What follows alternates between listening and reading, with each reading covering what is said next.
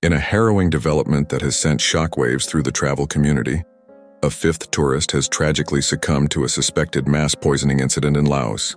The victim, a 28-year-old British lawyer named Simone White, passed away in Vang Vieng, a popular destination known for its vibrant backpacker culture.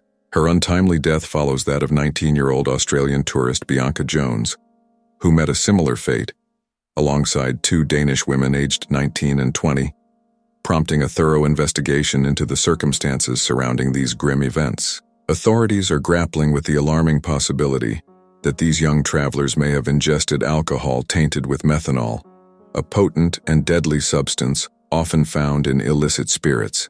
The UK's Foreign Office has confirmed Simone's death and is mobilizing support for her bereaved family, while coordinating with local officials to ascertain the exact cause of these fatalities. Reports have also surfaced of other tourists experiencing severe illness, placing additional strain on local medical facilities. Vang Vieng, once a carefree haven for backpackers traversing Southeast Asia's Banana Pancake Trail, now finds itself cloaked in tragedy. Investigators are focusing their inquiries on a local hostel linked to the victims, which has been shuttered during the investigation. This incident underscores a sinister reality, that the allure of cheap alcohol can carry profoundly dangerous consequences, especially when harmful substances like methanol are involved. Methanol poisoning can occur when unscrupulous alcohol producers seek to inflate the alcohol content of their beverages, often leading to fatal outcomes.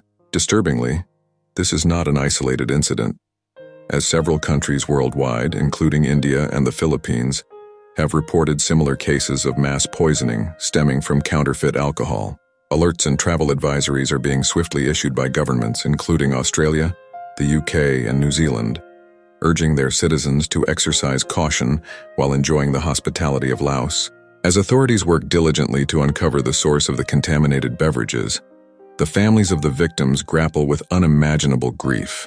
This heartbreaking saga throws into sharp relief the persistent dangers posed by counterfeit liquor, a blight that threatens the safety of both locals and tourists alike. It serves as a clarion call for greater regulation and consumer awareness in the international alcohol market, especially in regions like Southeast Asia, where such tragedies remain a concerning reality.